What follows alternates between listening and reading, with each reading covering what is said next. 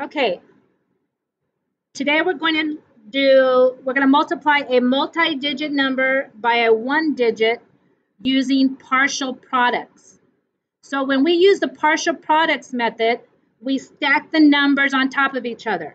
So we'll write it again. So 142 times 5. And then when you draw your line, you want to draw your line a little bit longer because you're going to work out your problem over here.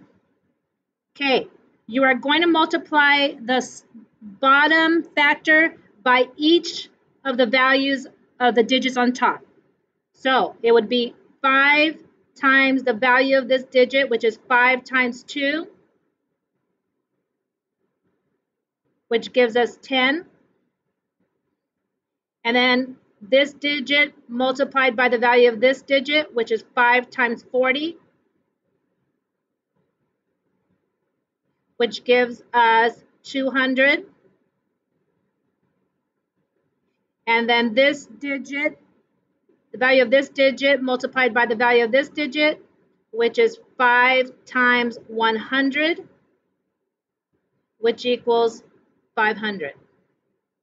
Then we add those all together, and that would give us 710. That's how you multiply a multi-digit number by a one-digit number using partial products.